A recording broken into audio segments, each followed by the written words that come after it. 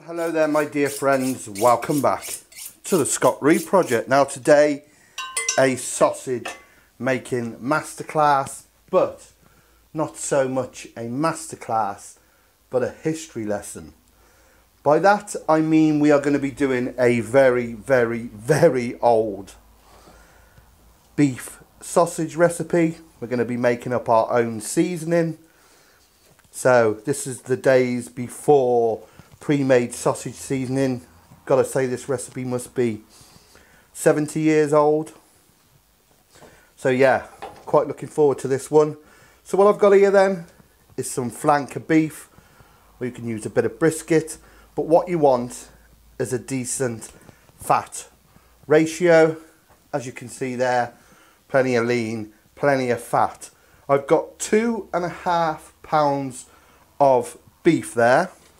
So what I'm going to do is just put that in there and keep it cold while we prepare the other ingredients. So we've got some rusk, half pound of rusk. I'm going to add a pound of water. I'm going to get my hand in there, not mucking about. We'll just let that inflate. So 2.5 pound of beef, half a pound of rusk, a pound of water. Now the next bit is the interesting bit, where we make up our homemade sausage seasoning. Okay then, so back in the day there was none of this, you ring up your supplier, send us 10 packs of sausage seasoning. They were all made from scratch. All butchers, sausage makers had an amazing knowledge of herbs and spices, and they would blend their own, make big batches, obviously use some in the week to make their sausages. The rest would be saved and put in an airtight container and kept away out of direct sunlight and used the following week. So that is what we are going to be doing. So what I need to do is make up this batch of sausage seasoning. So I need to start off with, I've got 15 grams of pepper. Now I want 113 grams, which will make it 128 altogether. 113 grams of salt. The classic sausage seasoning, ginger, 11 grams of ginger gone in. And I want to put just a little bit, if I can get it open, of sage. Let's put that in. Maybe give it a little bit more. Now, you may think that's a lot, but like I said, they would make this up and use it and then save the rest. But obviously you mix it till it's all one uniform colour. Have a smell of that. So the ratio then is 14 grams for every pound of meat. Now I know it can get confusing, he's saying pound and ounces and grams. The thing is, some of these measurements are so small they would not register, you know, like 1 ounce. So 14 grams per pound basically works out half an ounce. So we've got 2.5 pounds of meat and fat. Helps if you tear the scale. So we want 35 grams.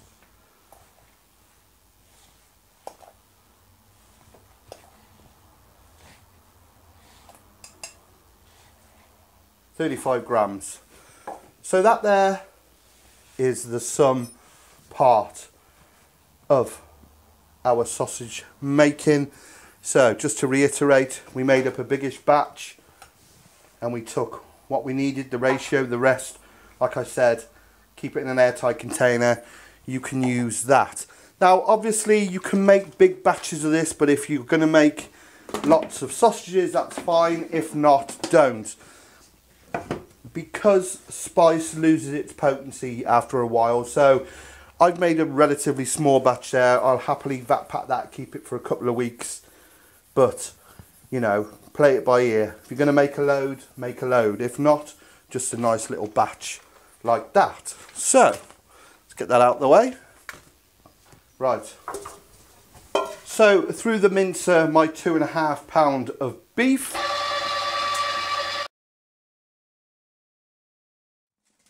So to that I will add my 35 grams,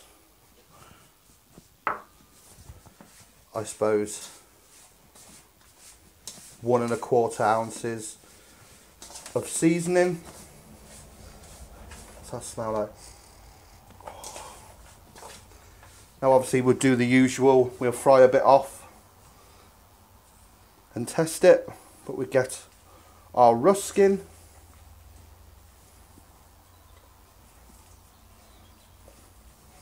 I'm going to go with that to start with, because these old recipes tended to be a bit rusk heavy. There's nothing wrong with rusk. I know a lot of people say, why do you use rusk? It's quintessentially English. It's what makes our bangers so good. It retains that lovely juiciness, gives you a great texture, and it's been used for absolutely forever. So if it ain't broke, baby, don't fix it. Right, give that a good mix up. I'm going to add a spot more water to that, and then I'll send it through the mincer one more time, just to get a good even distribution. That's why I get the rest in. Balls to it, let's do it. Okay, so that's been through the mincer a second time. Just going to add a bit more water because the rusk can take it, just to let that mix down a little bit. Now, before any of you armchair sausage professionals start saying, wow, that's a lot of rusk, remember, this is not my recipe.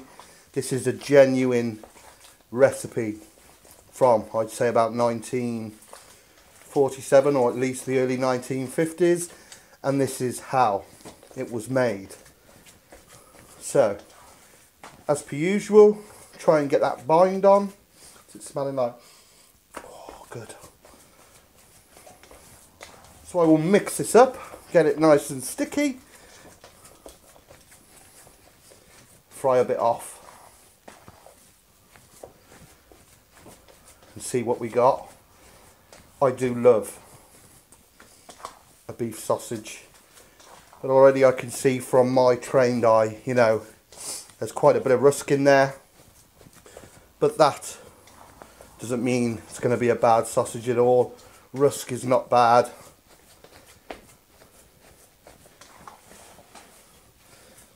Right, I'll put that on chill, fry a bit off,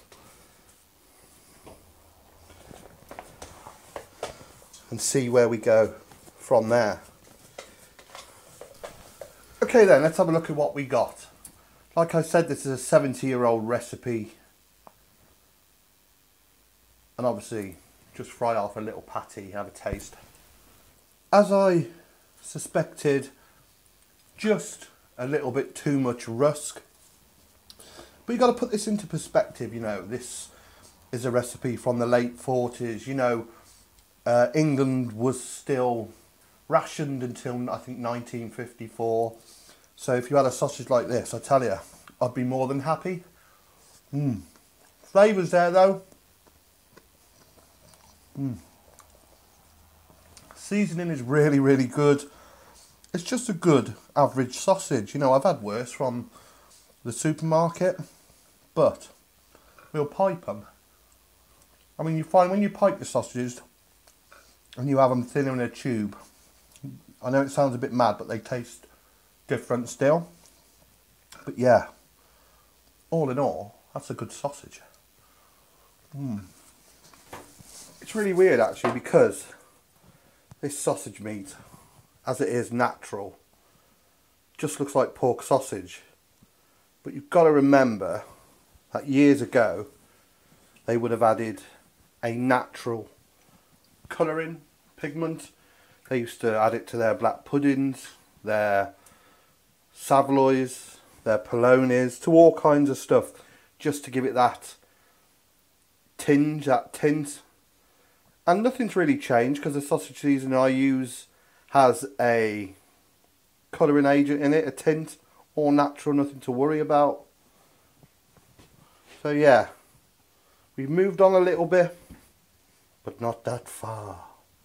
Right, let's get these on here.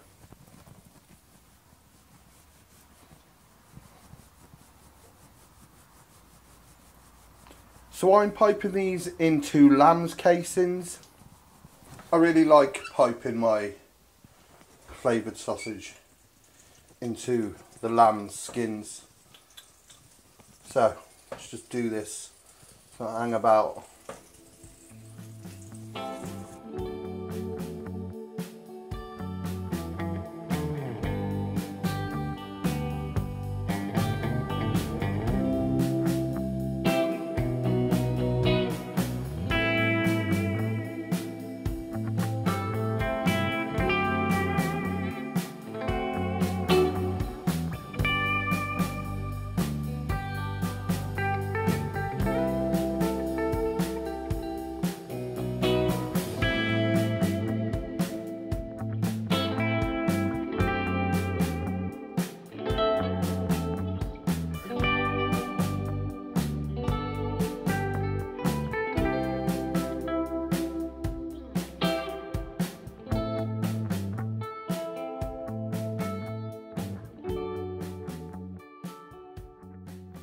So some of you ask, how quick can you tie these? So let me just show you. So once you get your basic 3 lined up like that, put it through there, you can just start looping, and once you get the hang of it, you'll be going quite quick. Obviously you've got to be careful with these lamb casings because they ain't as thick as hog's casings, but with a bit of practice and a bit of time, before you know it, you can do something like that. I'll just finish that one off there, tie the skin off. Looks a bit skanky, that bit. Yeah, and there we have those beef sausage. So what we need to do then is hang these, let them dry, let them bloom.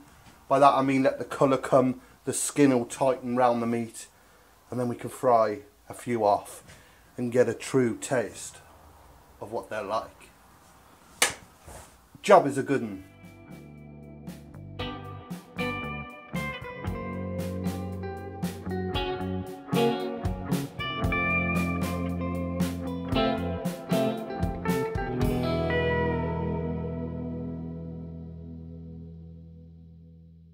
Okay then, they've been left overnight. Better cook a few of these, see what they're like. Let's get a nice bunch of 6 and get them in the pan. That there, that there. Good, ain't it? Let's get a little bit of oil in.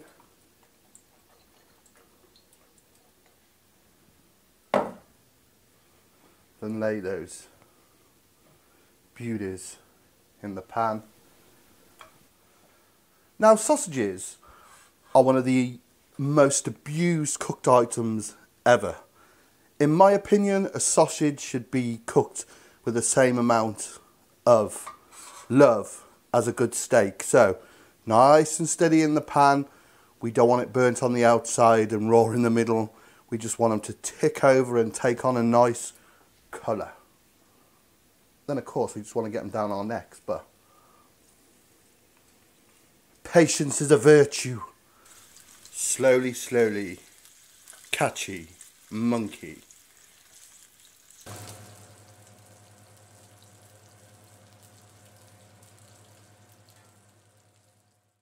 Okay, my friends, time to see if this beautiful recipe has stood the test of time. Right, straight away you may notice something.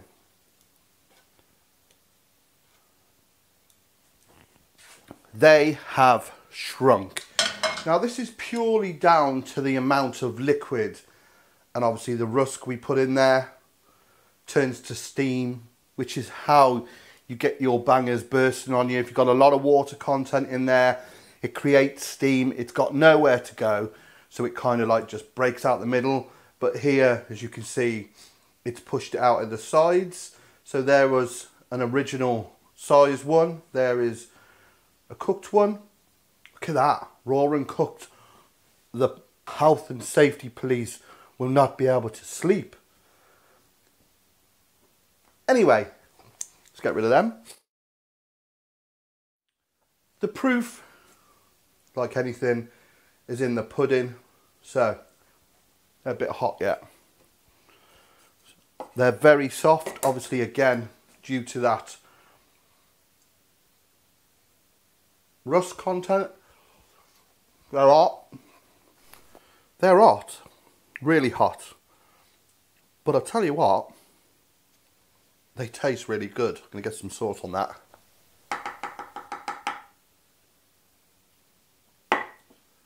You knew it had to happen.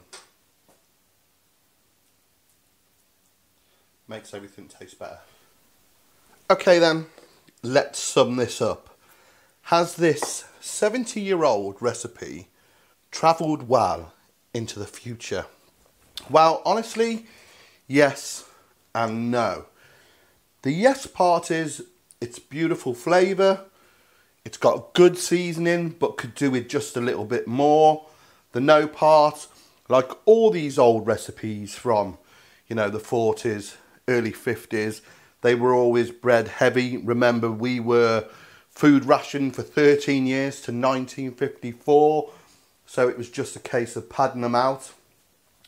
But if I was to make these again, and I will, I would follow the exact process. So I'd have the 2.5 pounds of meat, but it'll be that rusk. If you saw the video and I had that rusk, I was putting it in, and I said that I thought it was a little bit too much rusk. You know, you should always go with how you feel.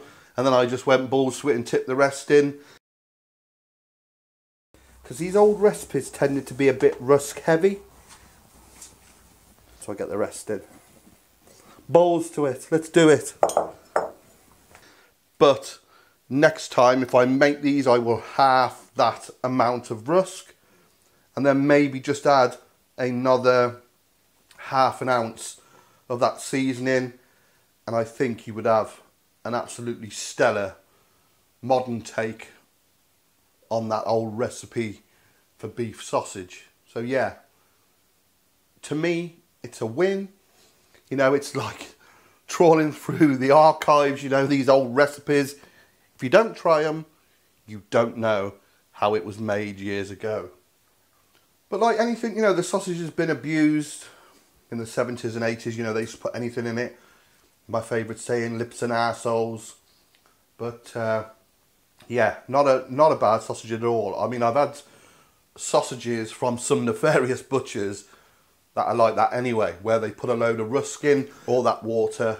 Bearing in mind, you put £1 of rusk, you know, £2 of water. There's £3 there, and you're going to get $7.99 a kilo for. So yeah, it was always a way to boost your sausage and boost your profits. But thankfully, those practices are pretty much gone. But yeah, I will make these again. Like I said, I'll just reiterate. Just take down the rusk by half, add another half an ounce of seasoning, and you've nailed it. But yeah, always good to have a go at these old recipes. Gives you a rough idea of not only what they were eating, but how we've come on as butchers. Right, so if you've liked what you've seen here today on the SRP, please click subscribe when my face comes up down here. Also check me out on my social media, Facebook, Twitter and Instagram at the Scott Reed Project. And if you feel like sharing the love, help the SRP along, do check out my Patreon page. So share this with your friends, like it, and if you haven't already, subscribe when my face comes up. Yeah, subscribe and click that bell, and then you'll see all the funky stuff I get up to. And if you would like to see me do a few more of these old school recipes, let me know in the comments. But until next time, I'm actually full now. I just necked all them. Go and have a lie down in the dark room. Take care, my friends. All the best. That's the best.